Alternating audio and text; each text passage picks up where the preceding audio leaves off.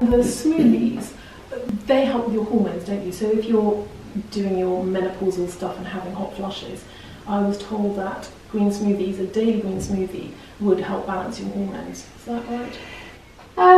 Yes, I mean it depends what you put in the smoothies, but what should you put in a hormone balancing smoothie? Well, I mean for a hormone balancing smoothie, first of all, the liver balances the hormones, and so when you detox the liver, you balance the hormones. But there are certain things that balance the hormones more than other things, and there's something called maca. Have you heard of maca, which is a Peruvian root vegetable?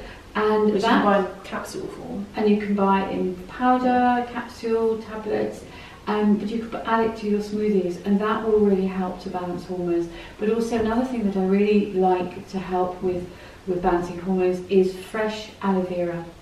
And you can buy the aloe vera gel in bottles, but I prefer, if you can, to buy the fresh leaf. Always fresh if you can, because that's. Where are you buying fresh aloe vera leaf? Well, you can buy them in Indian shops, in Asian shops. Down North End Road, you can buy them. In Tooting, I know that you can buy them. You can actually get them quite frequently now.